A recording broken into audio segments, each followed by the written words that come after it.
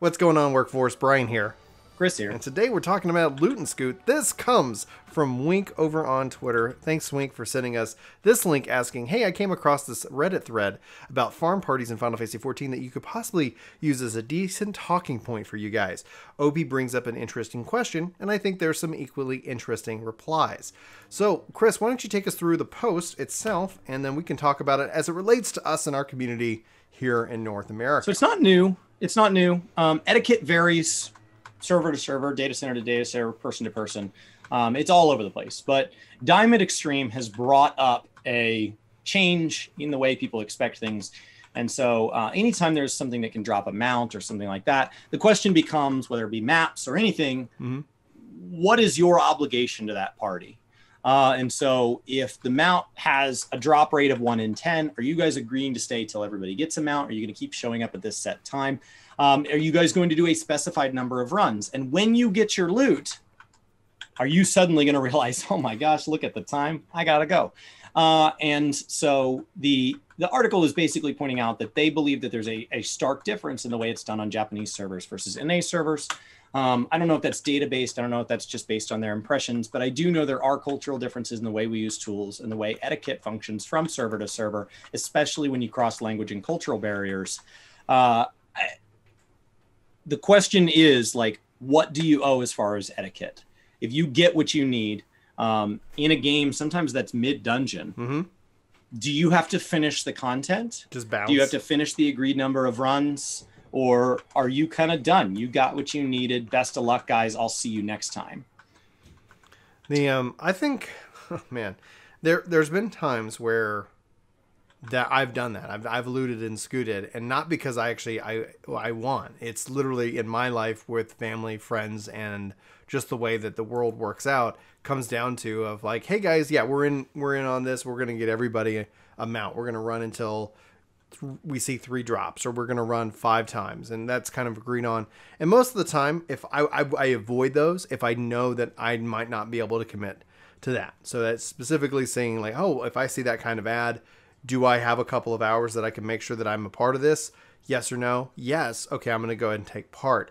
But there's been a couple of hand times, and we've actually seen this even in my parses when doing a raid, where it's like, yeah, I can sit down and play. Everybody in this household, it's running like a fine-tuned machine. Speaking of fine-tuned machines, is there a hidden phrase or a shout-out that we forgot for this post? There is. This video is going to be brought to you by Thalinar. Thalinar, thank you so much for bringing us this video. You are fantastic. Thanks for hanging out over there on Twitch. Cheers, Thalinar. Anyway, so back to kind of my point where, and then all of a sudden, you know, it erupts into total chaos. And I feel horrible. But I do say I am so sorry. And typically it happens before any loot's dropped, and that actually works out real well. But there's been a couple of times where it's like, oh, wow. And then I happen to get the roll, and then all of a sudden that chaos breaks down. Something unexpected happens, and then I feel bad. So there is a sense of like, oh, man, I am so sorry. Because it looks, the optics of it are just the worst. There's no defense. Oh, yeah. They're like, guys, I swear I'm a good guy. I promise you, like These the kid is bleeding and I have to go take care of this. That's the priority right now. I'm so sorry, but you know, it is what it is. And I just try to avoid that. In fact, that's one of the reasons why, like, as the kids have, you know, when Maddie was first born, it was a lot easier to do that kind of content, to have that kind of dedication, because there wasn't a lot of mobility, especially when you put them down for the night. Now, like, you know, I could be needed even late at night. So I've kind of shifted my content and the focus of what I find enjoyable to kind of match that. So I'm not a loot scoot type of, you know, loot scoot and boogie. That's the thing in my mind that keeps playing. But that is how that's my thought. What do you think, Chris?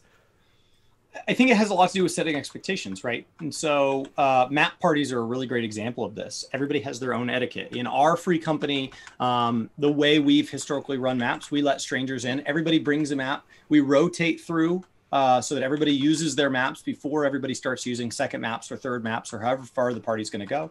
So everybody does have to use their map. For some reason, there is an oddly high level of people who suddenly have to go when it's their turn. But maps aren't that expensive. And then on the outside of the instance, all loot goes to the person to pay for their map. Inside the instance, because you can't control when the instances pop, we do everybody needs on everything. And the reason you do that instead of greed is if everybody greeds, all it takes is one person going, oh, but I really want that. I'll jump the line. You can't out need somebody. So everybody needs on everything. Everybody does the highest possible roll. And it doesn't matter how much you actually need it. Everybody needs on everything, and it just distributes it. And there are going to be winners and losers. There's nights where I make back double the cost of my maps, and somebody else in the group makes 10 times the cost of their maps. It is what it is. I think in my mind, that's the agreement. Etiquette dictates that we make one full loop of maps. We say, is everybody down for another loop? A few people go, well, I'm only gonna be on for another 20 minutes. I'll step out. We replace them and we do another loop of maps. And you do that until people are done with maps.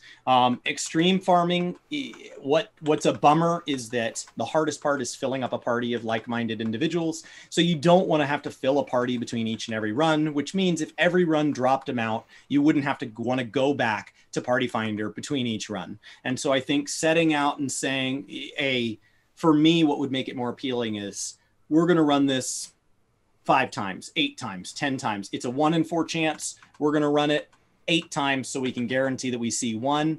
And then after that, we'll reevaluate. But the way to do that would be to communicate that in the Party Finder tab. If it is not communicated, it is assumed you're agreeing to run it 1 time. That is the default.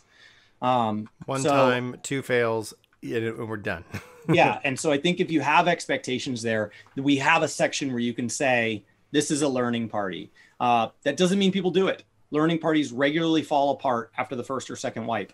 Regularly. Now, whoa. When you said wipe, I thought we were going to 5% wipe, and then we were going to come back in full and instant clear.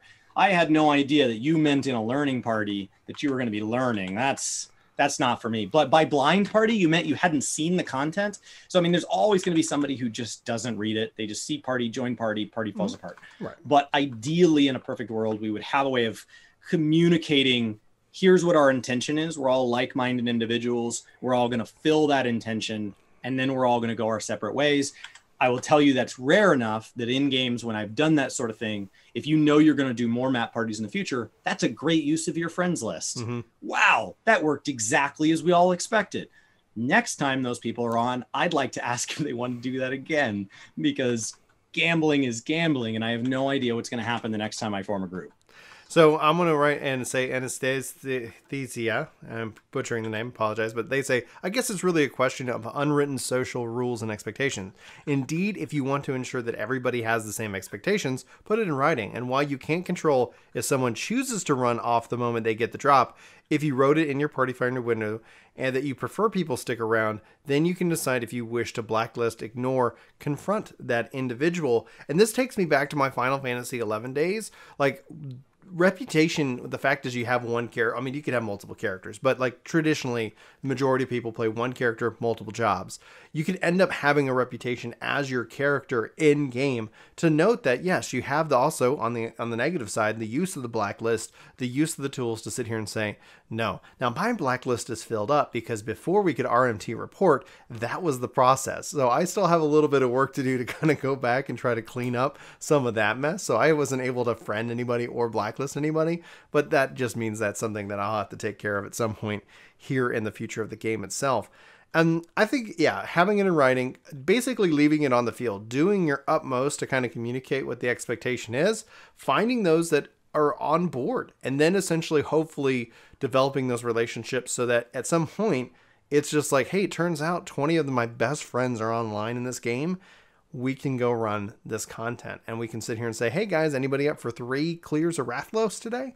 I see Soro talking in chat like, yeah, one of the things we're still working on as a team is to get that mount for everybody. And that's one where I got it and I had to loot and scoot. But thankfully we know each other and we've run it multiple times since then as we continue to try and make progress towards it as a group. And I definitely, having already got it, am in. They got me. I'm definitely there because I want to make sure that they also get the satisfaction of that drop. And I think that comes from having that connection, that relationship with somebody that's more than just, you're a body that I need to fill this role so I can achieve this goal that I've got. Yeah, and depending on the content, this can make more or less sense. Something like maps that's quick and infinitely repeatable. Setting up groups that run multiple maps to a sitting is logical. I'm doing Housing Savage right now while we record this video. Once I get this sign, I love Housing Savage. I'm never going to do this again. I just love it. It's just so wonderful to just click here a sign and just see if I can just click it for 60 hours straight. It's just so delightful. It's so rewarding. I'm gonna call shenanigans. I'm not at all sarcastic. I love Housing Savage. I think, was that a hidden phrase? I'm not going to do this again. I'm never going to do this again. Some of you come support me. Some of you come dance here with me.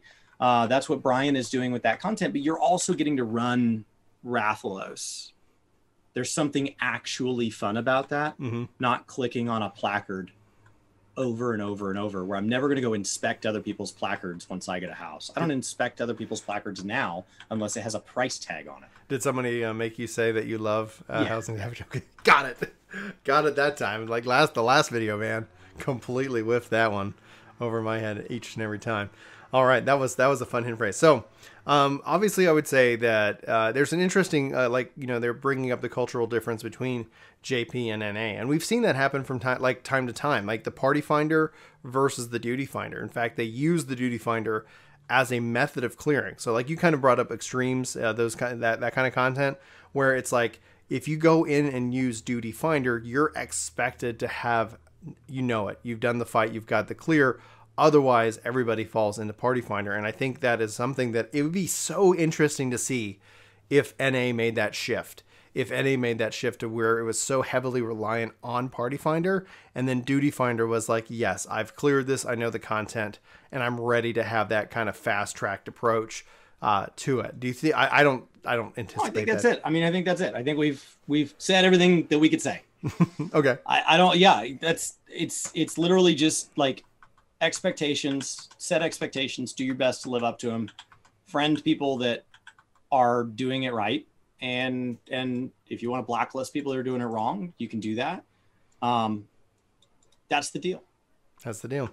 All right. Was there anything else that we need to do before this video to wrap it up? No. Thank you, Thalinar. And got our phrase. All right. For Work to Game, guys, my name is Brian. My name's Chris. Thanks so much for watching. Hopefully you have a fantastic day, and we hope to see you in our next video. But until then, take care.